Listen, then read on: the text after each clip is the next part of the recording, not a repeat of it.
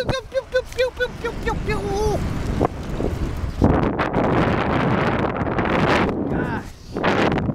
Nice day out in September. Cause we're doing it on the trail. And we ate no snail. Cause we got 16 plus 7. We got it now. Alright, we got a topic for you today. What's it gonna be? What's it gonna be? Alright, it's gonna be Clif Bar. We're talking about the product of the world, the product of the energy source. We got some in the bag to show you. Good morning, you're on YouTube. Alright, so, I mean, Clif Bar is the way to go. They got a lot of different flavors, mix it up. They got the classic bar. Woo. Excuse me. Good morning. They got the classic bar. This one's just a blueberry, but you know, it's the 2.4 ounce. It sustains you for a little meal. Whew, I'm out of breath.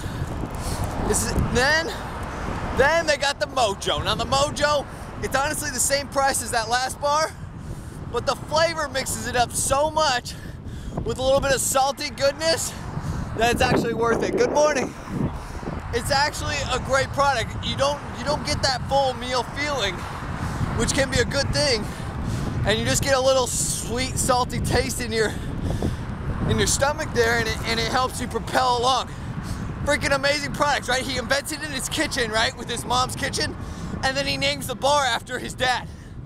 Woo! Mom, I would never do that. I would name it the Kathy Bar. The bar, guys. Okay, and then we also got these Clif shots that they make. Now these things propel you forever. I mean, with caffeine, these things freaking make you go, go, go, go, go. Good morning, riders. Woo, they look tired. That's the segment.